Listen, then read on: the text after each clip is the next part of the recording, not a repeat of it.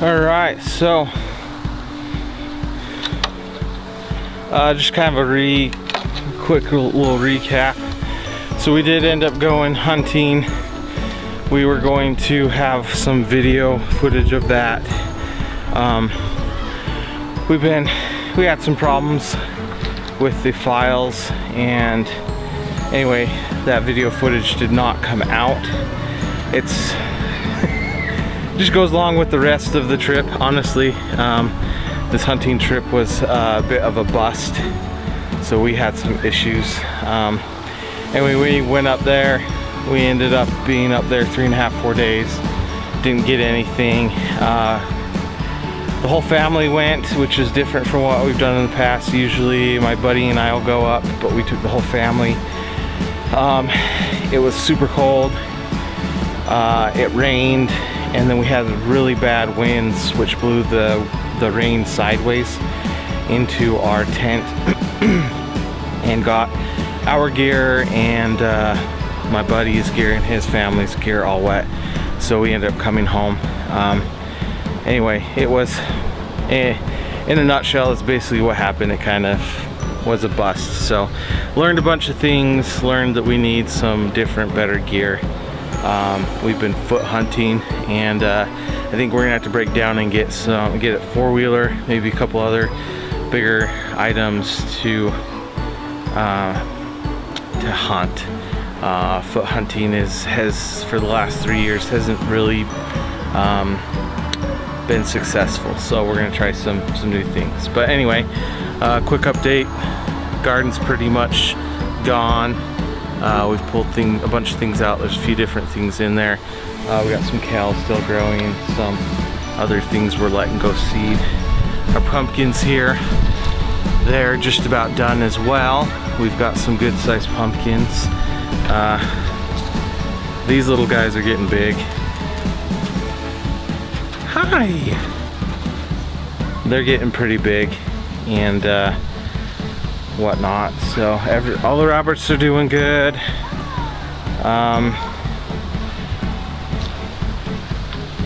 Here's these little guys. They're getting pretty big as well. So they are super cute. Black noses and black faces. They're super cute.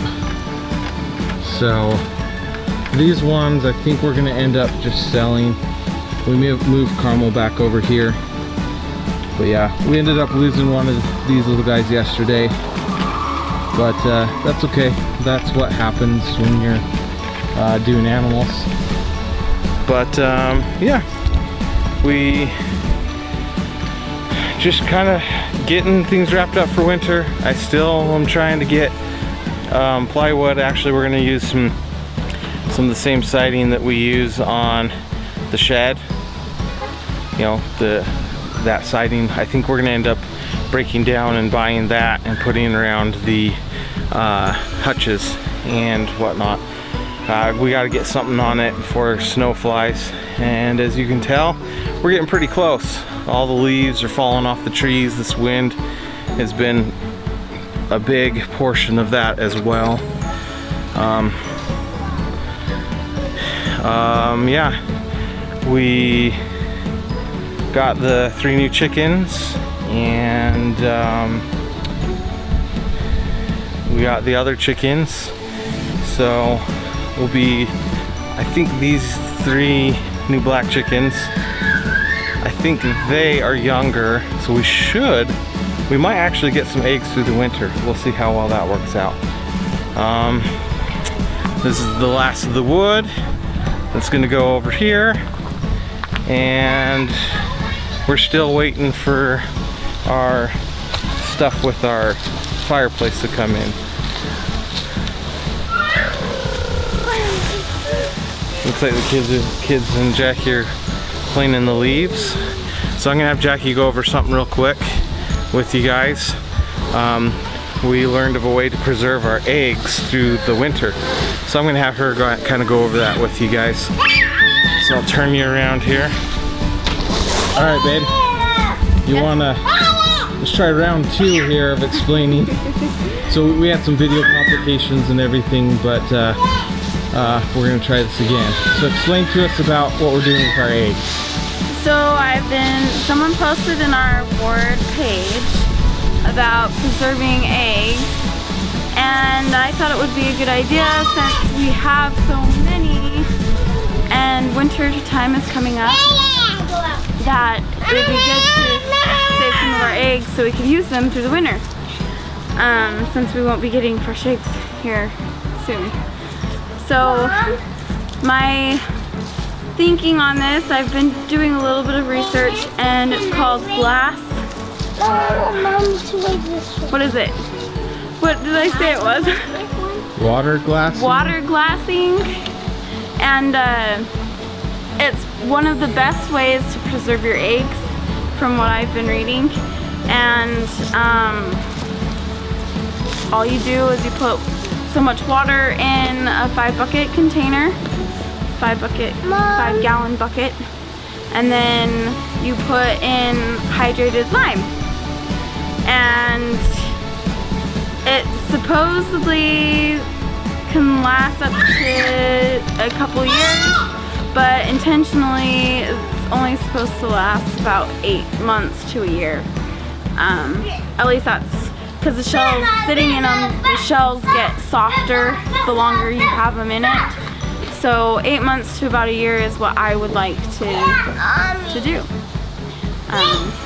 But I'm thinking that it's a good idea, and all you have to do is keep them in a bucket with a lid on it in a cooler temperature area. So garage or basement, in our case a crawl space would be good because the temperature doesn't go below, what, maybe 40 or 50. But the cooler the temperature, the better off they are, as long as it's not below freezing. So that's that. Well, there we have it. So yeah, we're gonna give that a try, and we'll see where that goes. So that's what our plan is for our eggs. Like I said, we may end up having eggs with the newer chickens, but it'll probably be 2 or 3. So anyway, that's kind of where we're at, and yeah, we're gonna throw in some pictures that we do have from our trip, and a couple action photos or action videos of us clipping the chicken's wings and chopping wood and whatnot. So we hope you enjoy, and we will catch you guys on the next video. Peace out.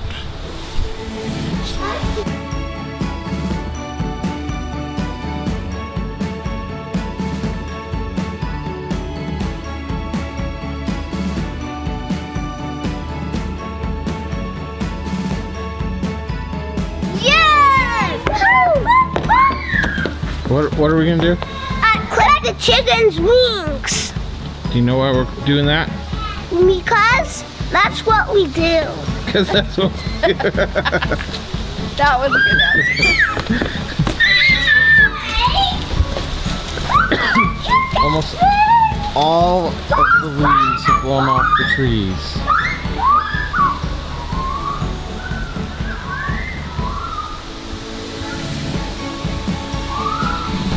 So we've got, as you can see, all the leaves and that have turned. But almost all of the leaves have blown off of the trees. Here's our wood piles here.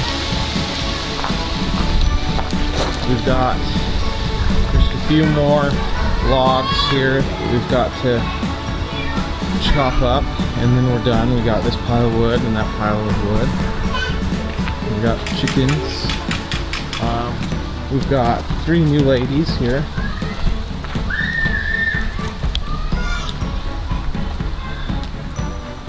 Okay, 3 little blackies there. Jewel, leave them alone. Jewel's obsessed with the chickens.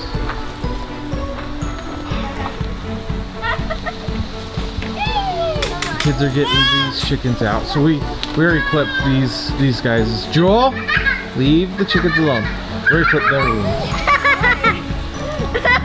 Here we go. Oh, yeah, look, she is malting. Go. Yep. Yeah. She's starting to malt. Okay.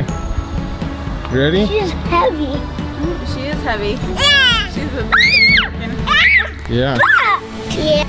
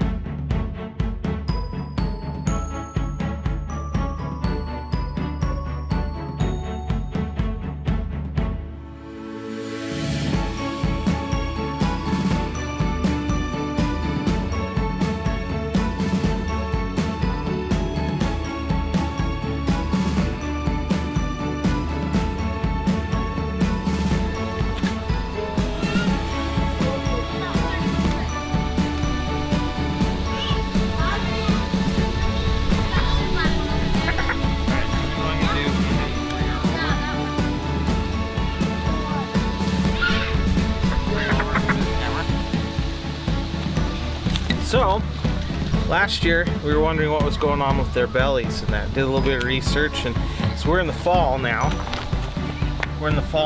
And so this is from them malting. And we're actually, their wings aren't too bad. They were already clipped in the spring and haven't grown too much. Now that they're malting, we'll have to clip them again here in the spring. But they're doing pretty good. So yeah, basically what we're doing is we're clipping their wings. Yeah, that's what we do every time again. Yep, so spring and fall we usually clip their wings. Like I said, their wings haven't really grown that much. I think we ended up catching them a little late this last spring, and caught them after they had already malted. So their wings really aren't too bad. I'm probably not going to clip hers because they're pretty short still. So, but